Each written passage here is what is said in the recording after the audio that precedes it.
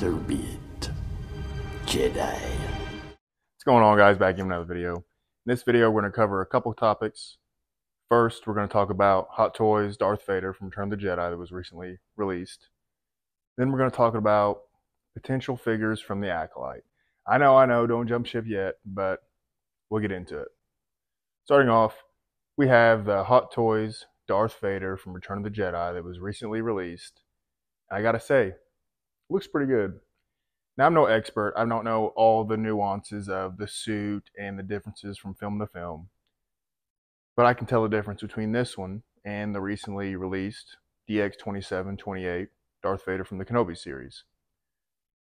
Most notably, the figure just looks, I don't want to say fat, but bigger. Not in a sense of muscular, but it just looks like a bigger body in a suit. The armor that covers the shoulders looks bigger. It looks like it kind of doesn't fit as flush as the Kenobi Vader. And the biggest difference is that Sebastian Shaw head sculpt. It's kind of funny. I grew up around this shit. I grew up around Star Wars. My entire life, I can picture seeing toys and action figures and other things with Sebastian Shaw's likeness as Darth Vader. And it's almost ingrained in me to see this portrait, this head sculpt, as Darth Vader. It's weird. I can't really explain it. I can't unsee this version of Darth Vader. Now, I know Hayden Christensen is my favorite version of Anakin, and I opted for the Kenobi Vader because that Hayden Christensen likeness, and now we've got the battle damaged Darth Vader coming next year with the full exposed helmet of Hayden Christensen. So by all means, Hayden's my favorite Darth Vader per se.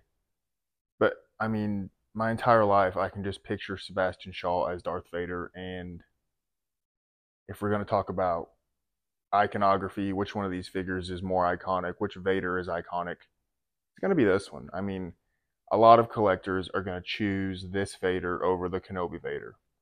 Now, I don't have this on pre-order. I really don't have any intentions of getting it. As I said, Hayden's my preferred Darth Vader. But if I didn't know that next year we're going to get that super battle damage Darth Vader, I might be tempted to want this. I don't know. It's hard to say. The likeness is exceptional. I mean, I'll put a picture up here. This looks exactly like Sebastian Shaw as Darth Vader. I think Hot Toys did a quarter scale version of this figure a couple years ago, and it's probably just shrunk down because from what I heard, that portrait on that figure is perfect as well. Lots of good to say about this. I know not every collector is going to be able to get this and the Kenobi Vader. I mean, we have to make a choice at some point in time. And as I've seen, a lot of collectors were waiting for this, waiting to see what it would look like released because they passed on the Kenobi Vader. By all means, that's their prerogative. I get it. I like more so the Revenge of the Sith, Rogue One look for Vader. As I said, I can't really tell the differences. I don't know all the nuances from suit to suit, mask to mask, but it's there. A lot of people joke about which is the definitive Darth Vader, and as I've said before, I don't think definitive is a black and white answer. I think definitive is subjective. This may be your definitive Darth Vader. Sebastian Shaw may be the definitive Darth Vader.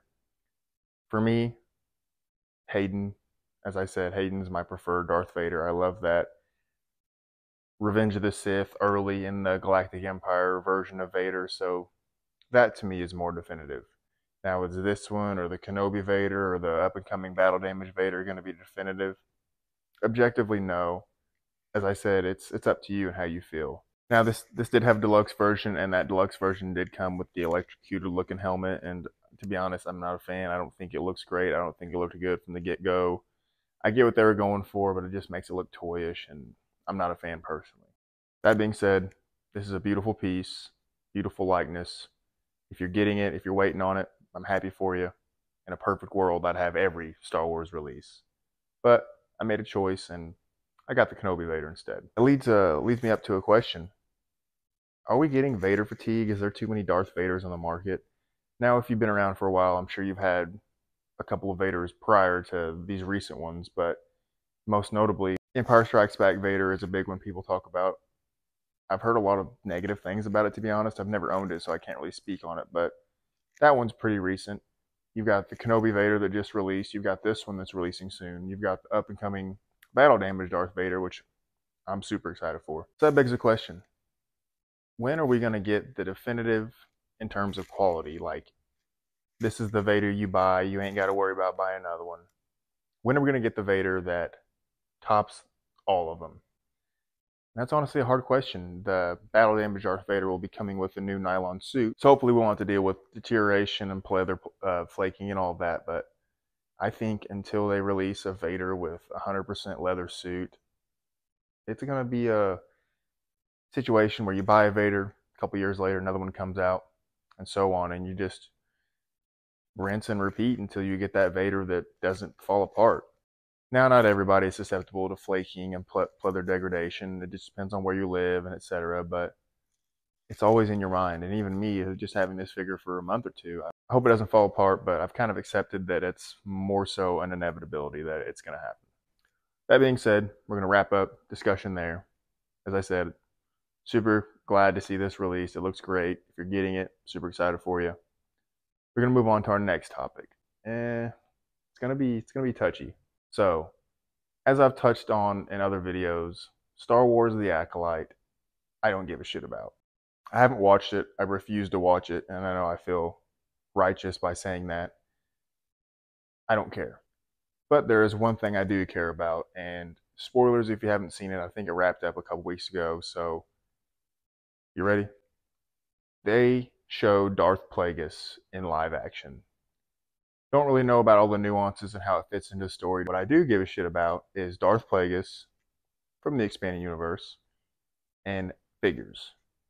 Now, at this point, we haven't seen any figures from the Acolyte. Hot Toys generally has a good way of doing things where they don't really risk a whole lot in terms of making figures for properties and shows, etc., that aren't great. I mean, just from the top of my head, we didn't get any Andor figures.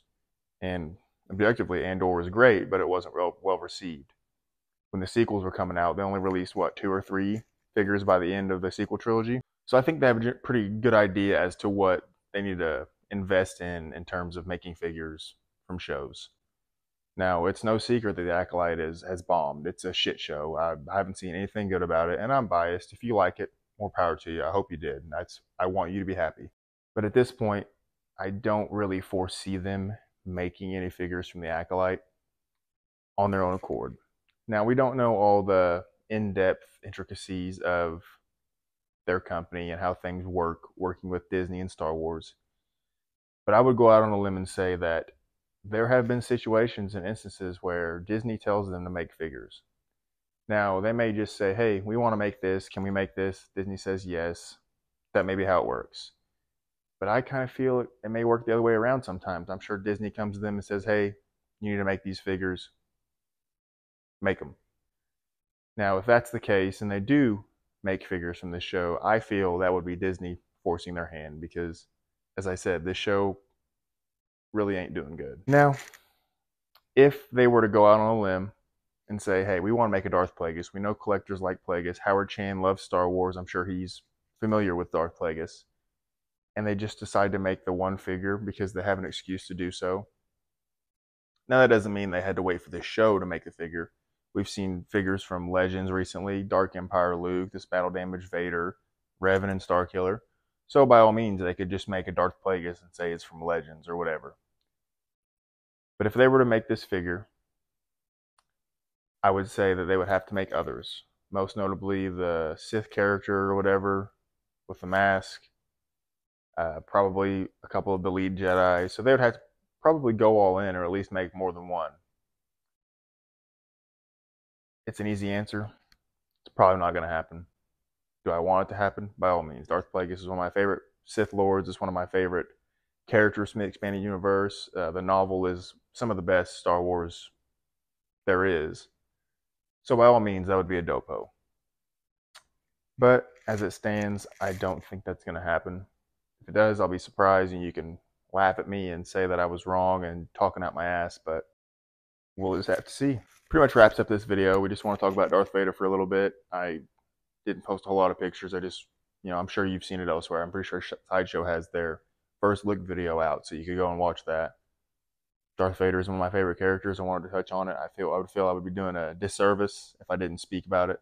So, and I've kind of been thinking about talking about the potential acolyte figures for a minute, but decided to just put them both in this one video. So, hope you took something from this. I hope you got something you can think about. If you do have something to say, leave it in the comments below. I'd love to hear it. As always, thanks for watching. You guys mean the most to me. Quick little note, we are a hair's breadth away from 200 subscribers, so if you like what you see, hit that subscribe button. It'd mean a lot to me. Thanks for watching. Hope you guys enjoyed the video, and I hope I see you on the next one.